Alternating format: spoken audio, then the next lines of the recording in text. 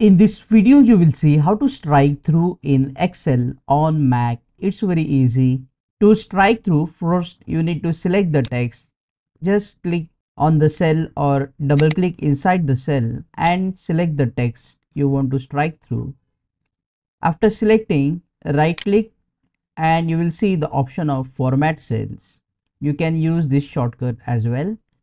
So after clicking on this format cells option, we will see a strike through option, and the strike through option is here. So you will see the preview here. So after clicking on the strike through, as you can see, the strike through is appearing.